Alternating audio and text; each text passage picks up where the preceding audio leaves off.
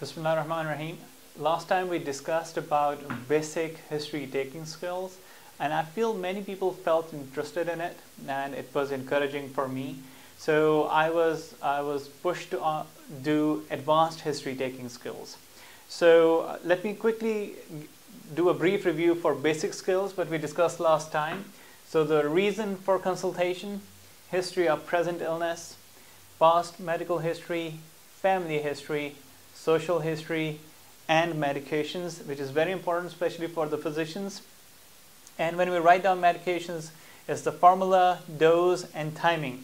So based on this history, you can actually get to the point of what should be the advanced history taking skills. So when it comes to that, it means more bulk to your primary history. So most of our part of that is the review of symptoms. So what does that mean? As you are asking systematic questions based on the initial history, based on what you want to look for. So it could be the general symptoms is what we usually start with. If there is any weight loss, any history of fever or sweating, it could be from top to bottom and in any scheme you would like. But what I follow is central nervous system, cardiovascular, respiratory, gastrointestinal, renal, joints, skin, ophthalmology, and ENT. And then you can populate based on what patient is having. You don't need to write down everything. So what I do is to get the pertinent detail and try to put those in a box of particular pathology. Then the other part of the advanced history taking skills is workup in the past. Especially if it's a follow-up patient or a patient who has a chronic history, there's no need to document, but we need to get through sometimes there are a lot of pages, it could be 100 or more pages of investigations that patient brought for you to review. I quickly skim through it to look for the pertinent labs done in the past which is related to my field, like in neurology or in neuromuscular. So I look for any particular imaging done, I look for any blood workup done pertinent to the question patient came to me for.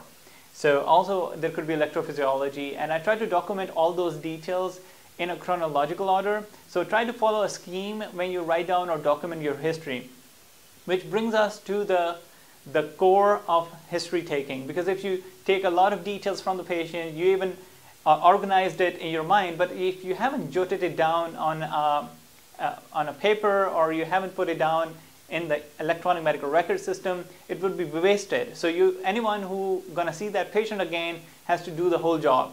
So I think the basic purpose of having electronic medical record is to get the details once, document it nicely so you don't have to get through those details again and again.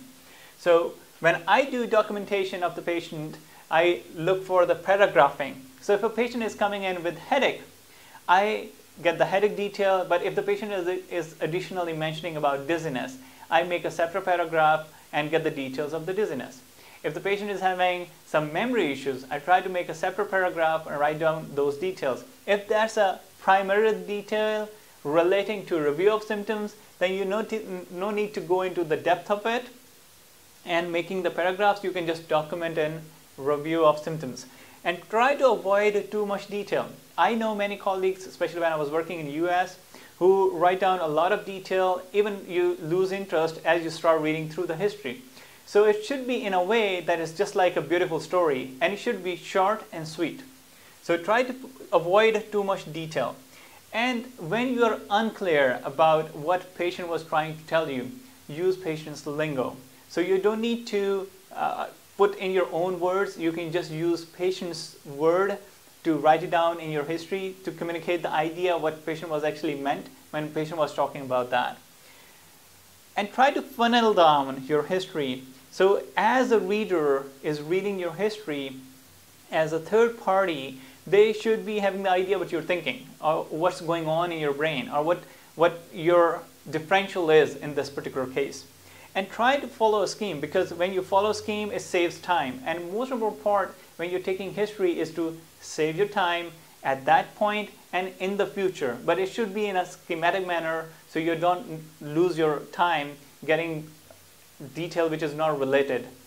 And then try to write down pertinent negatives. So you got a good detail of a patient who's having Parkinson's disease, And then you have to write down if there was any history of falls, because it may be related to progressive supranuclear palsy, or it could be some other detail which is pertinent, like double vision.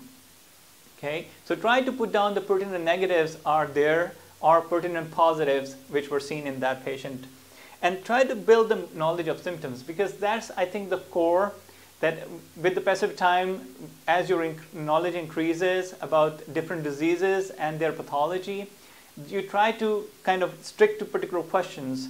If patient gives you some detail in the start, then you get to the pertinent points and you finish off very nicely, and then you have to document those details in a way that when somebody is reading the story, they really know what's going on with the patient. I hope it will be very helpful for medical students and also for the junior residents who are getting into the history taking skills. And again, I will reiterate, avoid too much detail, because the reader loses interest when they are reading that history. Also, I would like to really remember my colleagues who taught me the skill of history taking, especially David Uskovich and Derek Riva, who taught me how to get a pertinent, focused history and how I can organize it in a way that it becomes a pleasant experience for the reader to read afterwards. Thank you very much. Have a good day. Assalamu alaikum.